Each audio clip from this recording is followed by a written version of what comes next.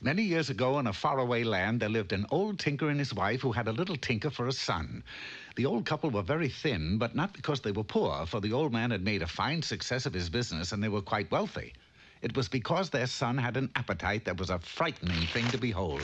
And every time they went to the cupboard for something to eat... Alas, the cupboard is bare. Yes, honey bun, and the same fate has befallen our icebox. Oh, the boy's done it again. He's eaten everything in the house. Not quite. You mean? Yes, dearie, I hid a chicken-fried peacock in the chandelier. Thank heavens we're saved. They hurried into the other room, but alas again, when they had climbed up to the chandelier... Hi, Ma. Hi, Pa. Oh, he found it. I also found a knackwurst you had hidden under the mattress. Now, the old couple loved their son dearly, but as a matter of their own survival, they were forced to come to a decision on the spot. Why don't you leave home? Yes, it's time for you to go out in the world and make your fortune. This little silver hammer is the very same one I started with. Take it and good luck, son. May you become a big tinker someday. Knowing that he had come from a long line of tinkers, the lad was full of confidence, and quickly, going off to the nearest city, he walked along the streets crying his trade. I tink. I tink. Unfortunately, the townspeople completely misunderstood what he was saying and took a dim view of such a proclamation. Shame on you. We don't want you kind around here. Out! The poor lad was stoned, and only by darting into a hollow tree at the last possible moment did the lad manage to escape with his life.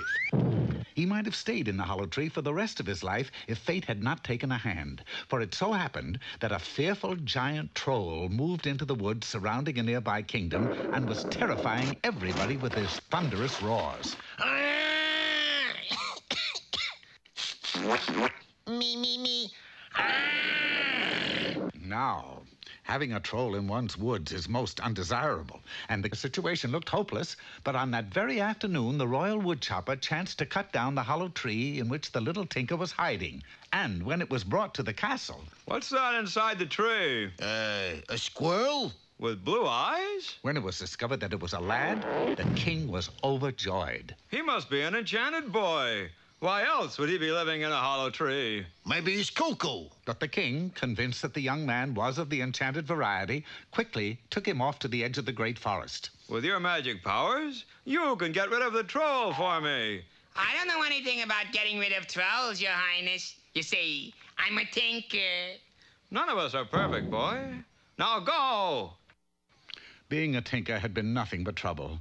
And just then, he came face to face with the frightful troll himself. Fee, fum, fo, fi.